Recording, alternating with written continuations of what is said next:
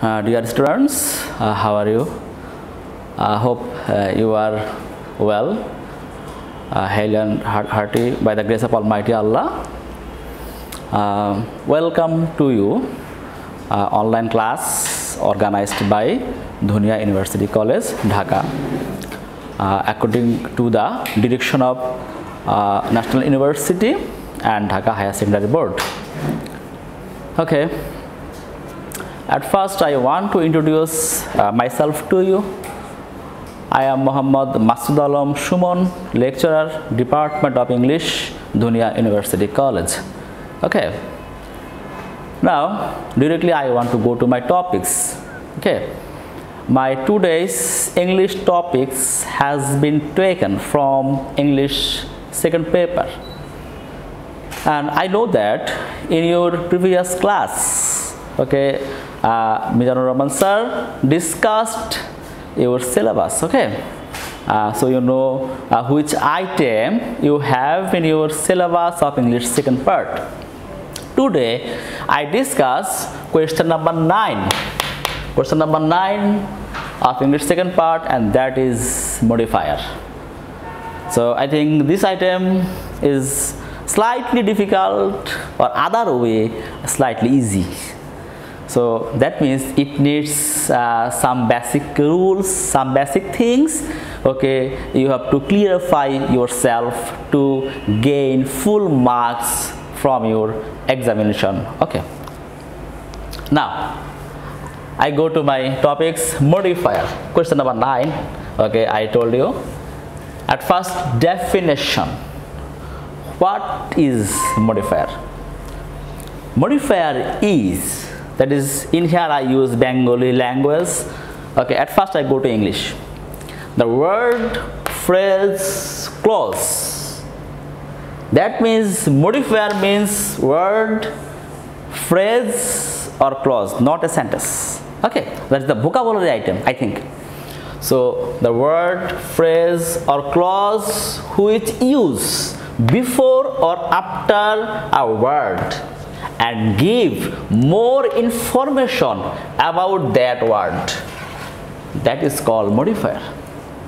আমি একটু ক্লিয়ারলি বলছি, বাংলায় বলছি, যে ওয়ার্ড, ফ্রেজ বা ক্লজগুলো, আমরা সবাই জানি ওয়ার্ড কি, ফ্রেজ হচ্ছে বড় ওয়ার্ড, একাধিক ওয়ার্ড বিশিষ্ট বড় যে ওয়ার্ডগুলো থাকে ইংলিশে, সেই ওয়ার্ডগুলোকে ফ্রেজ বলা হয়, এবং ক্লজ জানো বাক্যের মধ্যে একটা বড় অংশকে ক্লজ বলা হয়। ওকে, এই ধরনের কোনো একটা ইনফরমেশন আমরা যখন ইউজ করব একটা সেন্টেন্সের মধ্যে, কোথায়, এক্সপেক্টেড একটা ওয়ার্ডের পূর্বে বা পরে, এবং সেটা কিন্তু কোশ্চেনে উল্লেখ করা থাকে, ঠিক না, কোন ওয়ার্ডের পরে বা পূর্বে আমি ওয়ার্ড ইউজ করব।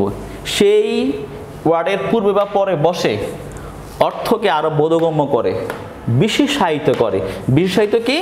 অতিরিক্ত তথ্য প্রদান করে, তবে তাকে মডিফায়ার বলা হয়। আমি একটা এক্সাম্পল দিলে মনে হয় তোমরা বিষয়টা ক্লিয়ার বুঝতে পারবা, ঠিক আছে? দেখো, আমি এখানে একটা এক্সাম্পল রেখেছি, he is a boy. He is a বয়, এখানে এই যে গ্যাপটা আছে, গ্যাপটা কিন্তু বাদ দিলেও এটা একটা সেন্টেন্স হয়ে যায়। হি ইজ এ বয়, আমরা সবাই জানি দিস ইজ এ সেন্টেন্স, কিন্তু আমি এখানে গ্যাপ রেখেছি। কেন গ্যাপ রেখেছি? এই বয় সম্পর্কে আমি যদি আর কোনো ইনফরমেশন দিতে চাই বা দেই, তাহলে বাক্যটার অর্থ আরো ক্লিয়ার হবে। যেমন যখন আমি এই বাক্যটা বলেছি, হি ইজ এ বয়, সে হয় একটি ছেলে, তখন আমাকে কেউ কোশ্চেন করতে পারে যে সে কেমন ছেলে, ঠিক না? তখন আমাকে কি বলতে হবে? He is a good boy R he is a bad boy. এই যে আমি গুড অথবা ব্যাড আমি ইউজ করেছি, ইউজ করার ফলে কি হয়েছে? এই বাক্যটার অর্থ আরো ক্লিয়ার হয়েছে, পরিষ্কার হয়ে গেছে, এবং আরো ইনফরমেশন ইউজ করা হয়েছে। এই যে আমি এখানে গুড ইউজ করলাম বা ব্যাড ইউজ করলাম, এই গুড বা ব্যাড এই ধরনের ওয়ার্ডগুলোকে ইংলিশে বলা হয়েছে মডিফায়ার। তাহলে এই যে এই ওয়ার্ডের পূর্বে এই ওয়ার্ড অথবা এই ওয়ার্ডটি বসে এই ওয়ার্ড সম্পর্কে অতিরিক্ত তথ্য প্রদান করছে বলে এই গুড অথবা ব্যাডকে এই সেন্টেন্স অনুযায়ী আমরা মডিফায়ার বলছি, ঠিক আছে? তাহলে আবার একটু দেখি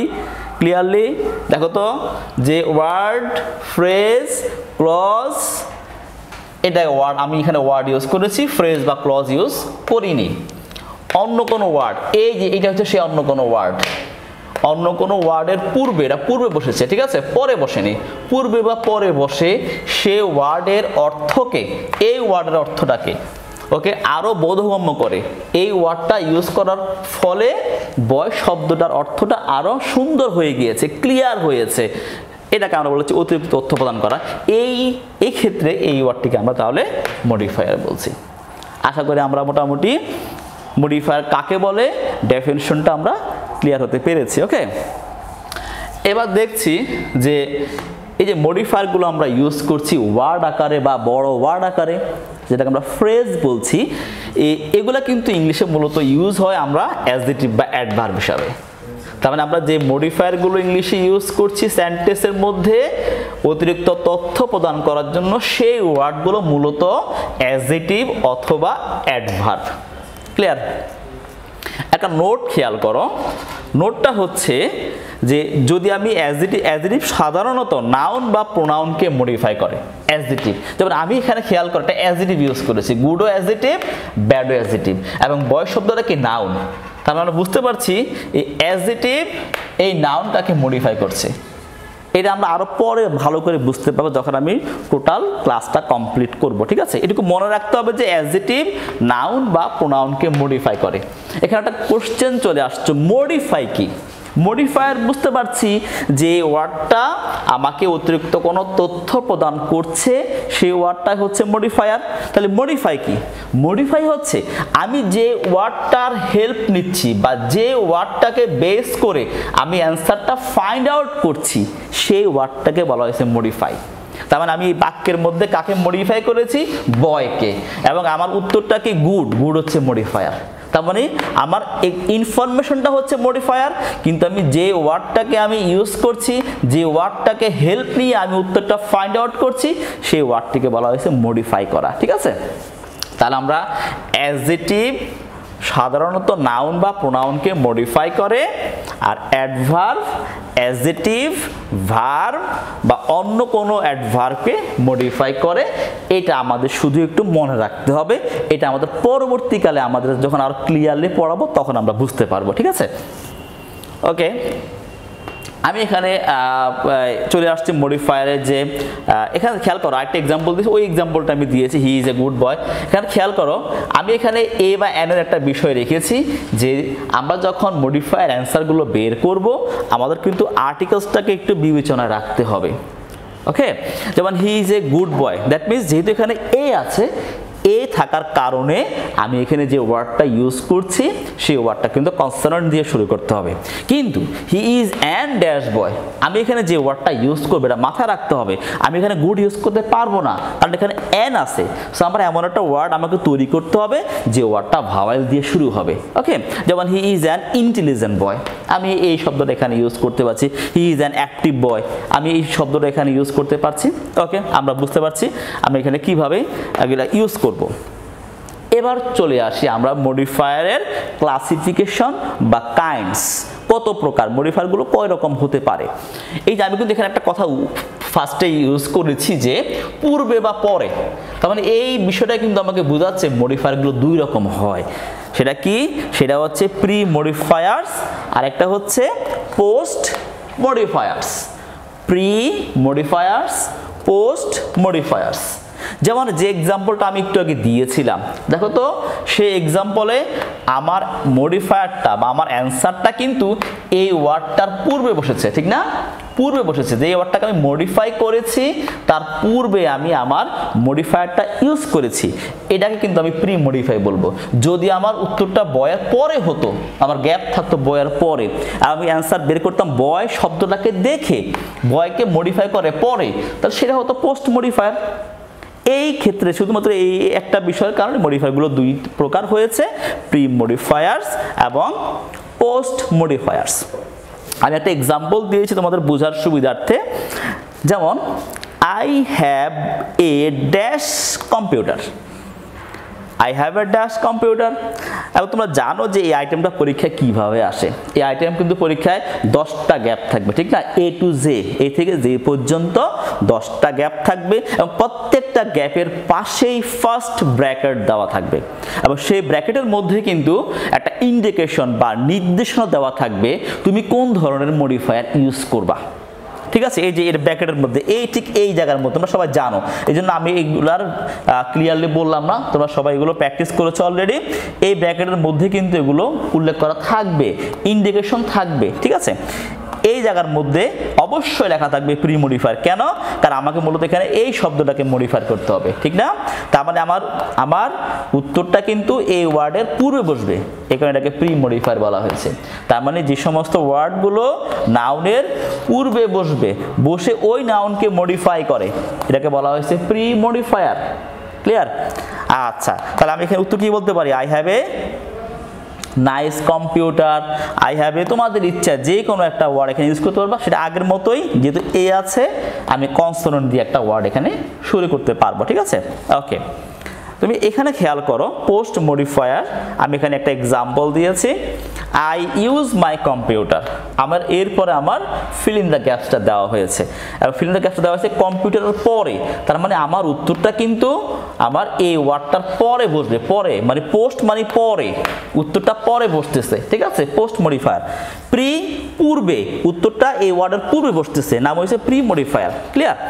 so I use my computer, আমি আমার কম্পিউটারটাকে ইউজ করছি। কোশ্চেন হবে, এই যে আমি বলেছি কোশ্চেন যখন হবে সেই উত্তরটাই কিন্তু মডিফায়ার। দ্যাট মিনস ওই উত্তরটা যখন আমি দিয়ে দিব তখনই কিন্তু আমার বাক্যের অর্থটা কিন্তু পরিষ্কার হয়ে গেল, একদম বোধগম্য হয়ে গেল। ঠিক আছে, আই ইউজ মাই কম্পিউটার, এটা কিন্তু একটা বাক্য হয়, কিন্তু কোশ্চেন অ্যারাউজ করছে, কোশ্চেন তৈরি হচ্ছে যে আমি আমার কম্পিউটারটা কিভাবে ইউজ করছি, কোনভাবে ইউজ করছি। ঠিক না, এই উত্তরগুলাই কিন্তু মডিফায়ার। তাহলে I use my computer carefully, nicely, আমি একটা অ্যান্সার এখানে ইউজ করে দিলাম। So that is the post modifier. Okay students, আমরা কিন্তু এতক্ষণ বুঝতে পারলাম যে মডিফায়ার্সের ডেফিনেশনটা কি, কাইন্ডস কয় প্রকার। Actually this are not important, okay, in modifier items. YONO, আমাদের যে বিষয়গুলো খুব ইম্পর্ট্যান্ট, যে বিষয়গুলো খুব দরকার, হ্যাঁ, আমি এখন সেই বিষয়গুলো সম্পর্কে আলোচনা করব। তোমরা আশা করি মডিফায়ারটা কি বুঝতে পেরেছো, দুই প্রকার বুঝতে পেরেছো, প্রি এবং পোস্ট। ঠিক আছে, এখন আমরা সবাই জানি যে আমাদের, একটু আগে আমি বলেছি আবারও বলছি, সেটা হচ্ছে আমাদের যে 10টা গ্যাপ থাকবে, প্রত্যেকটা গ্যাপের পাশে কিন্তু ব্র্যাকেটের মধ্যে আমাকে বলে দেওয়াই হবে আমি কোন ধরনের ইনফরমেশন ইউজ করব মডিফায়ার হিসাবে। ঠিক আছে, মানে আমাকে কিন্তু ওই ধরনের মডিফায়ার ইউজ করতে হবে যেটা আমার কোশ্চেনের মধ্যে বলা আছে, সে আলোকে ইউজ করতে হবে। এবং সেই ব্র্যাকেটের মধ্যে যেই ধরনের ইনফরমেশন দেওয়া থাকে তার মধ্যে একটা হচ্ছে মডিফাই দ্য নাউন। এখন বুঝতে পারছো যে ব্র্যাকেটের বিষয়গুলো, যে মডিফাই দ্য নাউন বললে আমার উত্তরটা কীরকম হতে পারে, যদি তোমার মডিফাই দ্য অ্যাডজেক্টিভ হয় উত্তরগুলো কীভাবে হতে পারে, আমি এখন তোমাদেরকে সেই বিষয়গুলো সম্পর্কে ক্লিয়ার করবে। এগুলো হচ্ছে আমাদের মডিফায়ারের বেসিক বিষয়গুলো। ঠিক আছে, একটু খেয়াল করো, আমি এগুলোকে 1 নাম্বার 2 নাম্বার এভাবে আমি এগুলোকে কাউন্ট করছি। আমার নাম্বার 1 হচ্ছে মডিফাই দ্য নাউন। ওকে, এই কথাটা আমার ব্র্যাকেটের মধ্যে যখনই উল্লেখ করা থাকবে তখন আমি ঠিক এইভাবে, এই নিয়ম অনুযায়ী আমি আমার অ্যান্সারটা ফাইন্ড আউট করার চেষ্টা করব। এবং একটা খুব ইম্পর্টেন্ট বিষয় হচ্ছে যে আমরা যদি আমাদের প্রিভিয়াস যে বোর্ড এক্সামগুলো হয়েছে সেই এক্সামগুলো আমরা ফলো করি, মডিফায়ার্সের আইটেম থেকে কিন্তু এই বিষয়টা থেকে সবচেয়ে বেশি কোশ্চেন আসে এবং সেটা সর্বনিম্ন 2টা থেকে 4টা, তবে 2টা 3টা 4টা কোশ্চেন কিন্তু এই মডিফাই দ্য নাউন এইটার উপরে বেস করে পরীক্ষা আসে। দ্যাট মিনস আমাকে এই টপিক্সটা কিন্তু বা এই বিষয়টা আমাকে একটু খুব ভালো করে একটু খেয়াল করতে হবে। ওকে, আমি এখানে কি বলেছি, কোন নাউনকে মডিফাই করার জন্য অ্যাডজেক্টিভের প্রয়োজন হবে। দ্যাট মিনস আমার অ্যান্সার আমি পেয়ে গেলাম। যখনই আমি দেখব মডিফাই দ্য নাউন এই কথাটা আমার ব্র্যাকেটে বলা আছে তখনই কিন্তু আমি কার হেল্প নিচ্ছি, অ্যাডজেক্টিভ। আমি অ্যাডজেক্টিভে হেল্প নিয়ে আমি আমার অ্যান্সারটা ইজিলি ফাইন্ড আউট করে ফেলতে পারছি। এবার আমি একটা এক্সাম্পল তোমাদেরকে দিচ্ছি। যেমন খেয়াল করো, ওয়াটার ইজ এ এখানে একটা ফিল ইন দ্য গ্যাপস আছে। ধরো এইখানে ব্র্যাকেটের মধ্যে বলা আছে মডিফাই দ্য নাউন, আমি এখানে উল্লেখ করি নাই বা তোমরা বুঝতে পারছো। এরপর কি আছে সাবস্টেন্স, মানে এখানে এলিমেন্টস উপাদান, ফর আওয়ার এক্সিস্টেন্স অস্তিত্ব, তার মানে পানি আমাদের অস্তিত্বের জন্য খুবই দরকারি একটি উপাদান। আমরা বুঝতে পারছি কি হতে পারে। এখানে আমাকে একটা ইনফরমেশন ইউজ করতে হবে এবং সেটা কি মডিফাই দ্য নাউন। যখনই মডিফাই দ্য নাউন কথাটা আমি এখানে দেখলাম ব্র্যাকেটের মধ্যে, তখনই কিন্তু আমি বুঝতে পারছি আমার উত্তরটা কোনো না কোনো অ্যাডজেক্টিভ হবে। ঠিক আছে, দেখো আমি কিন্তু এখানে ইম্পর্টেন্ট ইংলিশে যে অ্যাডজেক্টিভ আছে, অ্যাডজেক্টিভের অভাব নেই, অনেক অ্যাডজেক্টিভ ইংলিশে আছে। সো আমি যেগুলো খুব ইউজেবল আমাদের পরীক্ষায় আসে আমরা ইউজ করি, সো সেই ইউজেবল কিছু আমি ইম্পর্টেন্ট অ্যাডজেক্টিভের লিস্ট তোমাদের এখানে দিয়ে দিয়েছি। আমি একটু পড়ে শোনাই, যেমন good, bad, famous, great, big, small, beautiful, আগলি, honest, active, rich, poor, bright, regular, happy, unhappy, usual, quick, slow, nice, sudden, fortunate, near, gentle, dull, amazing, responsible, talkative, essential, necessary, important, vital। এছাড়াও কিন্তু কিছু কালারের name আছে, আমরা সবাই জানি যে red, white, black, এই যে এটসেট্রা বিভিন্ন কালার, এই কালার নামগুলো সবই কিন্তু অ্যাডজেক্টিভ। তার মানে আমরা বুঝতে পারছি এই যে ইম্পর্টেন্ট কিছু অ্যাডজেক্টিভ তোমাদের এগুলো অন্তত তোমাকে মনে রাখতে পারো, এবং পরীক্ষায় যদি তোমার মডিফায়ারে এই ধরনের কোনো ইনফরমেশন ইউজ করতে বলা হয় তখন তুমি এর মধ্যে একটা ওয়ার্ড, এখানে যে ওয়ার্ডটা মিলে এখানে তুমি সঙ্গতিপূর্ণ হয়, তুমি এখানে একটা ওয়ার্ড তুমি ইউজ করতে পারবে। ঠিক আছে, এবার তোমরা আমি আশা করছি তোমরা বুঝতে পারছো যে উত্তরটা কি হতে পারে। যেমন water is a dash substance. তবে একটা কথা মনে রাখতে হবে, যেহেতু এখানে আছে আর্টিকেলস এ, সো আমাকে আমি যে ওয়ার্ডটা এখানে ইউজ করব সেই ওয়ার্ডটা কিন্তু আমাকে কনসোনেন্ট দিয়ে শুরু করতে হবে। যদি এখানে অ্যান বসতো আমি কিন্তু আমার অবশ্যই ওয়ার্ডটা আমি ভাওয়েল দিয়ে আমি শুরু করতাম। ঠিক আছে, তাহলে এখানে দেখো তো কি হয়, ইজ এ ইম্পর্টেন্ট, কিন্তু আমি ইম্পর্টেন্ট ইউজ করতে পারছি না। কেন পারছি না? কারণ ইম্পর্টেন্ট আই দিয়ে শুরু হয়েছে। আই কি? আই হচ্ছে ভাওয়েল। তখন আমাকে এই ধরনের কোনো একটা ওয়ার্ড ইউজ করতে হবে ইম্পর্টেন্টের মতো করে, কিন্তু কনসোনেন্ট দিয়ে শুরু করা যায়। আমি যদি দেখি আমার যে লিস্ট আছে, vital, water is a vital substance, উপাদান, গুরুত্বপূর্ণ উপাদান ফর আওয়ার এক্সিস্টেন্স, আমার অস্তিত্বের জন্য, আমি কিন্তু ভাইটাল শব্দটা ইউজ করতে পারছি কারণ ভাইটালের ভি কিন্তু শুরু হয়েছে কনসোনেন্ট দিয়ে। আমি কিন্তু দেখো ইজেনশিয়াল লিখতে পারি না, ইজেনশিয়াল লিখতে পারছি না। কেন লিখতে পারছি না? কারণ ইজেনশিয়ালের ই হচ্ছে ভাওয়েল দিয়ে শুরু হয়েছে। আমি নেসেসারি শব্দটা লিখতে পারি, নেসেসারির এন কনসোনেন্ট দিয়ে শুরু হয়েছে। তার মানে আমি এখানে অ্যান্সার হিসাবে কি লিখতে পারছি? আমি লিখতে পারছি নেসেসারি অথবা ভাইটাল, এবং দুইটাই কিন্তু আমার এখানে রাইট অ্যান্সার। বুঝতে পারছি? তার মানে modify the noun, that is the very important. 2, 3, 4টি পর্যন্ত আমার 10টির মধ্যে পরীক্ষায় কিন্তু শুধুমাত্র এইটাকে বেস করে পরীক্ষায় আসে। আমরা বোর্ড কোশ্চেনগুলো আমরা সবাই একটু অবজার্ভ করি। ওকে, so water is a vital substance for our existence, আমরা এটা বুঝতে পেরেছি, number 1। Number 2, modify the adjective.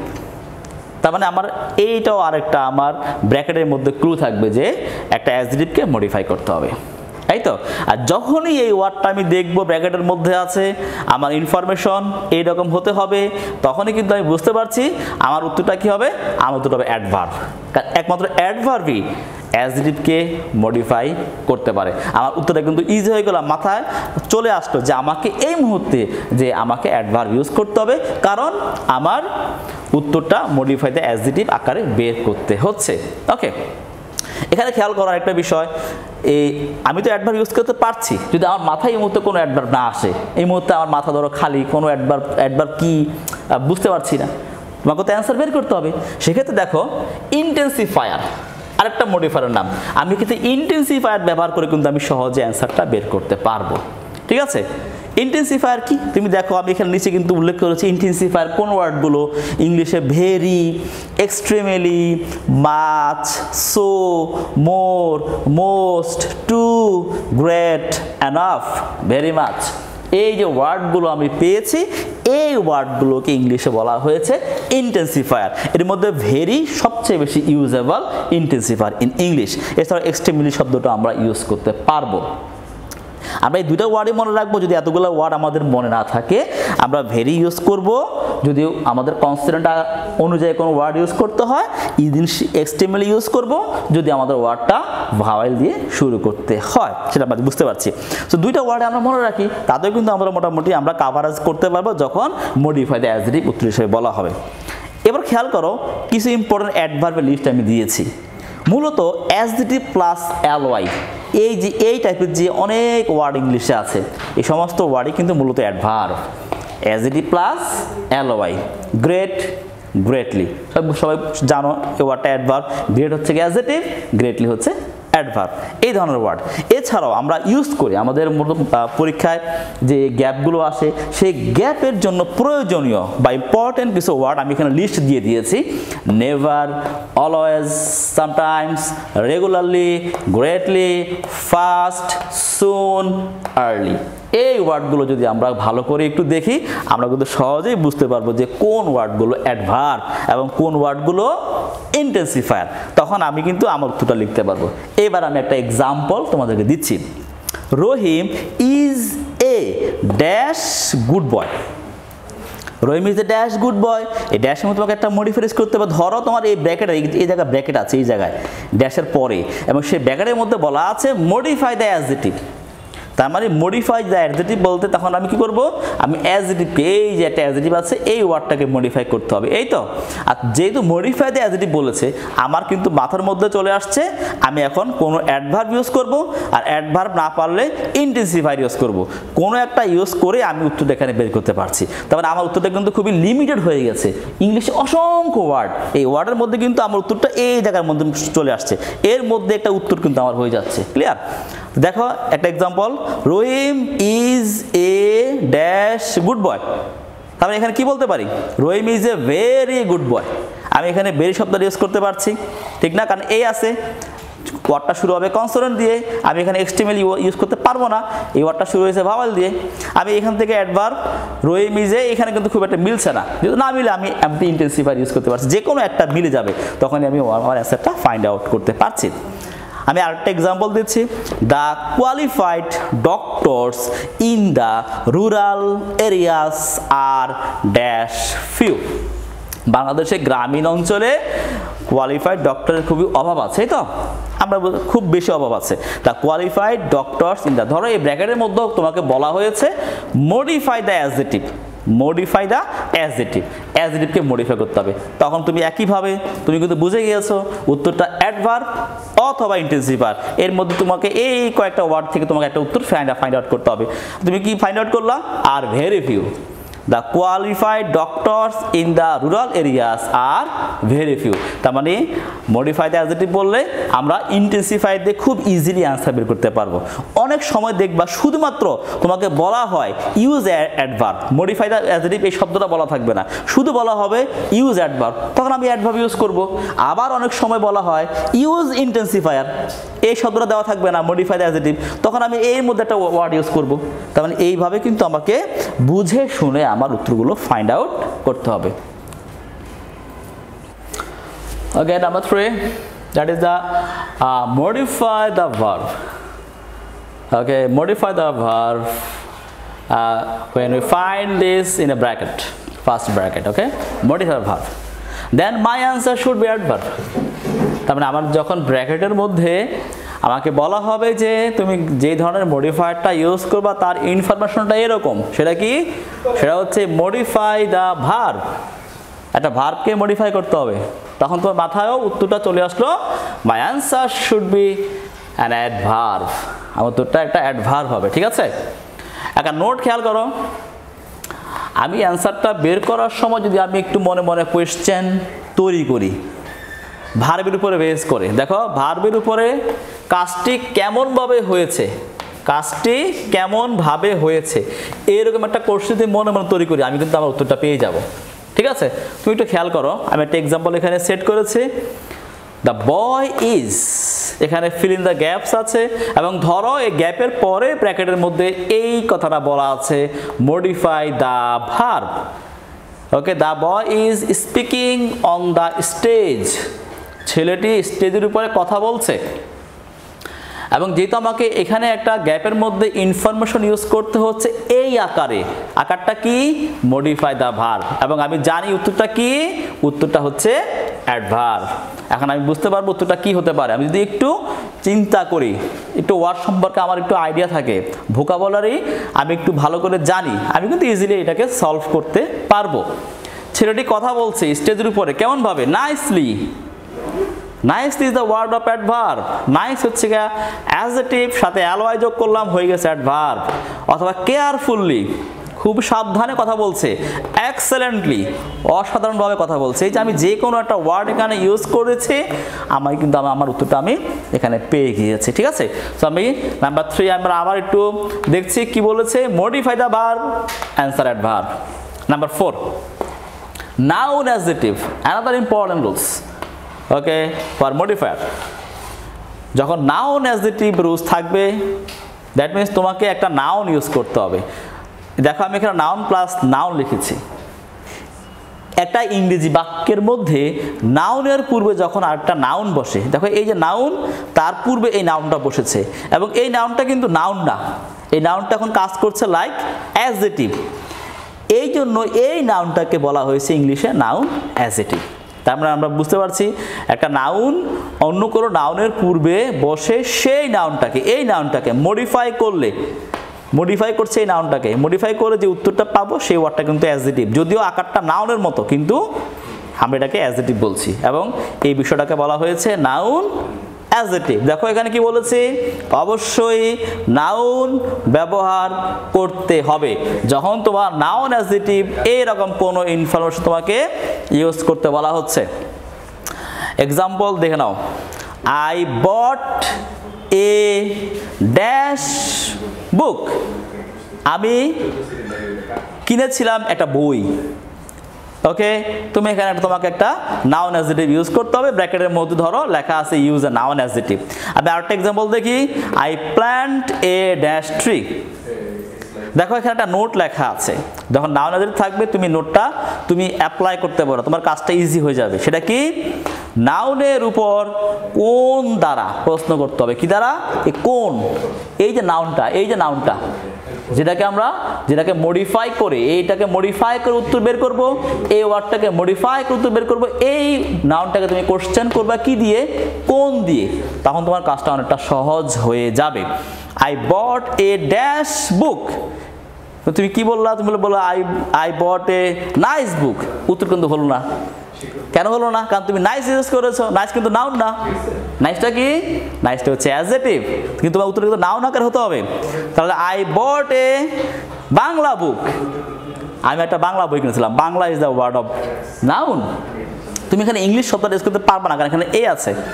অবশ্য সেক্ষেত্রে তোমাকে ওয়ার্ডটা কিন্তু কনসোনেন্ট দিয়ে শুরু করতে হবে। ওকে, সো আই বট এ বাংলা বুক, এখানে বাংলা শব্দটা হচ্ছে একটা মডিফায়ার, নাউন অ্যাডজেক্টিভ হিসাবে কাজ করছে। নাউন উপর নাউন কোনোভাবেই অ্যান্সার অ্যাডজেক্টিভ আকারে তৈরি করা যাবে না, অ্যান্সারটা কোনো না কোনো নাউন হবে, এটা অবশ্যই খেয়াল করতে হবে। I plant a dash tree, আমি রোপণ করি একটা বড় গাছ। যদি আমি বিগ লিখি আমার সহজে মাথা চলে আসে বিগ বা স্মল, কিন্তু এটা কিন্তু ভুল। কেন ভুল? কারণ তোমাকে এখানে ব্র্যাকেটের মধ্যে বলেছে নাউন অ্যাডজেক্টিভ, দ্যাট মিনস তোমার উত্তরটা কি হতে হবে, তোমার উত্তরটা হবে নাউন, নাউন আকার হতে হবে। তুমি কোনোভাবে যদি অ্যাডজেক্টিভ আকার দিয়ে দাও, এটা আমাদের মানে ইজিলি চলে আসে, বিগ বিগ স্মল, স্বাভাবিক বিষয় না। তোমাকে সেক্ষেত্রে ওইটা মনে রাখতে হবে। যেমন I plant a mango tree, mango is the word of noun, যেমন নাউনের পূর্বে নাউন বসেছে এবং কাজ করছে কার মতো, অ্যাডজেক্টিভের মতো। সো এই ম্যাঙ্গো ট্রিকে আমি বলতে পারি noun adjective. I plant A banana tree, okay, ওয়ার্ডটাও consonant দিয়ে শুরু হয়েছে এর কারণে। ঠিক আছে, তো আমরা বুঝতে পারছি নাউন অ্যাডজেক্টিভ কি, নাউনের পূর্বে আরেকটা নাউন বসবে এবং সেটা আমি নাউন ব্যবহার করতে হবে as my answer. Okay, another case in apposition, by another important clue, case in apposition, এটা পরীক্ষা মোটামুটি থাকে, একটা হলো থাকে, খুব বেশি আসে না, তবে একটা থাকে এবং শুরুর দিকেই থাকে। ঠিক আছে, আমরা একটু ফার্স্টে জেনে নেই যে কেস ইন অ্যাপোজিশনটা কি। আমার অ্যান্সারটা প্রথমে কি হবে খেয়াল করে নাও, নাউন বা নাউন ফ্রেজ এই আকারে আমাকে অ্যান্সারটা বের করতে হবে। তার মানে যখনই কে ইজ ইন অ্যাপোজিশন বলবে আমি কিন্তু বুঝে গেছি আমার উত্তরটা হবে কোনো নাউন, সিঙ্গেল একটা ওয়ার্ড নাউন আকারে অথবা নাউন ফ্রেজ, যেটা বড় আকারের ওয়ার্ড কিন্তু সেটা নাউন ফ্রেজ আকারে কাজ করবে। ঠিক আছে, একটা নোট খেয়াল করো, তাহলে আরো বেশি ক্লিয়ার হতে পারবা। অ্যাপোজিশন হলো মূলত সাবজেক্ট, ব্যক্তি হতে পারে, বস্তু হতে পারে, স্থান হতে পারে, এর সাধারণ পরিচয় যা প্যাসেজটি পড়ে ইজিলি ক্লিয়ার হওয়া যায়। বুঝতে পারো নাই? আমি একটা এক্সাম্পল দিচ্ছি। সাপোজ একটা প্যাসেজের মধ্যে এই লাইনটা ধরো প্রথমেই আছে। একটা প্যাসেজ তোমার পরীক্ষা তুমি জানো সেই প্যাসেজে 10টা গ্যাপ থাকে এ থেকে যে পর্যন্ত। ধরো এটা এ নাম্বার, এটা এ একদম শুরুতেই এই প্যাসেজটা আসছে বাবর। তোমরা সবাই জানো বাবরকে, উনি একজন এম্পায়ার ছিলেন, দিল্লির এম্পায়ার নাকি সম্রাট ছিলেন। তার উপর ধরো একটা প্যাসেজ আসছে, এখানে বলা আছে Babur dash was A pious man, একজন ধার্মিক ব্যক্তি ছিলেন। কে ছিলেন? বাবর। এখানে আমাকে একটা ইনফরমেশন ইউজ করতে হবে। ধরো তোমার এই ব্র্যাকেটের মধ্যে বলা আছে কে ইজ ইন অ্যাপোজিশন, তোমাকে অ্যাপোজিশন ইউজ করতে হবে। যখনই এই শব্দটা তুমি এই ব্র্যাকেটের মধ্যে পেয়ে গেলে তখন তুমি বুঝতে পেরেছো তোমার উত্তরটা কিন্তু এখানে কোনো একটা নাউন আকারে হবে বা নাউন ফ্রেজ আকারে হবে, এর বাইরে কিন্তু তোমার যাওয়ার কোনো সুযোগ নেই।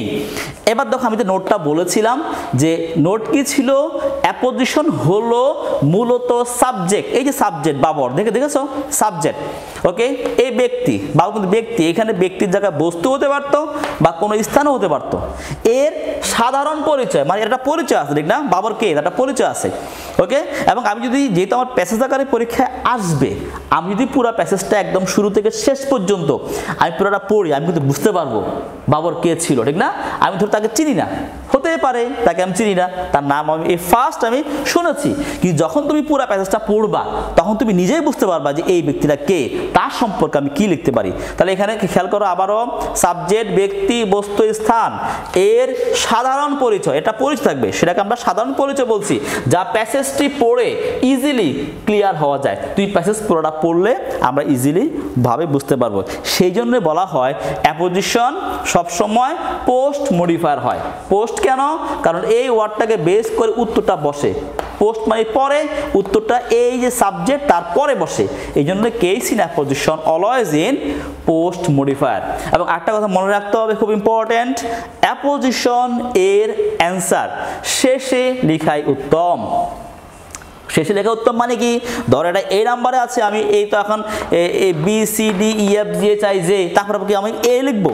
তা তো না, আমি এ শুরুতেই লিখবো কিন্তু জায়গাটা আমি খালি রাখবো, আমি বি সি ডি বাকি উত্তরগুলো আমি করে ফেলবো, ওকে। এটা আমি শেষে লেখার কারণ হচ্ছে একটু তুমি সহজে কিন্তু বুঝতে পেরেছো যে প্যাসেজটি পুরোপুরি যখন তুমি পড়বা, অ্যান্সারগুলো বাকি অ্যান্সারগুলো বের করবা, তখন তুমি নিজেই কিন্তু বুঝতে পারবা যে এই ব্যক্তি, বস্তু বা স্থান সম্পর্কে আমি কি বলতে পারি, কি সাধারণ ইনফরমেশন ইউজ করতে পারবো। এটাকে কিন্তু কেস ইন অ্যাপোজিশন বলা হয়েছে, ঠিক আছে।